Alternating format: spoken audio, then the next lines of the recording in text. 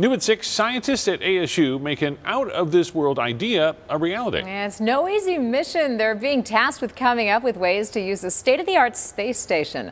Tonight, Cameron Pullum introduces us to the brains behind the project. Just 1,200 miles above our heads, a new world of space innovation will soon begin. Exploration is just in the human genome. We are going to explore space. You have to envision things in your mind before they can become reality. ASU researchers like Dr. Lindy Elkins-Tanton and Jessica Rousset are helping to lead our world into that new frontier. This is not just a blueprint or a napkin scratch. It's actually happening. In just 10 short years, the Orbital Reef Space Station will begin its low Earth orbit.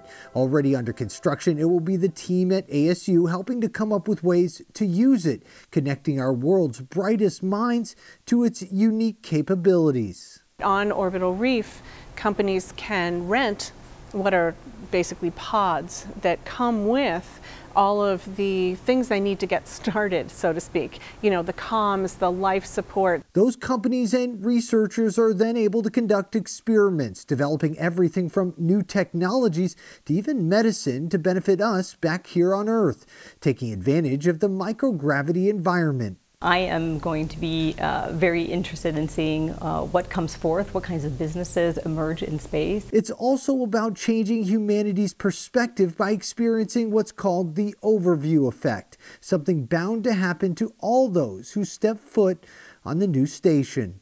When you're on the space station looking back at the Earth, you suddenly realize that, you know, your quibble with your neighbor doesn't really matter, and that we are one humanity on our own planet.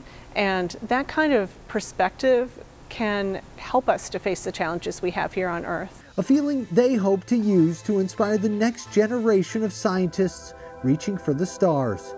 I'm Cameron Pullum, ABC 15, Arizona.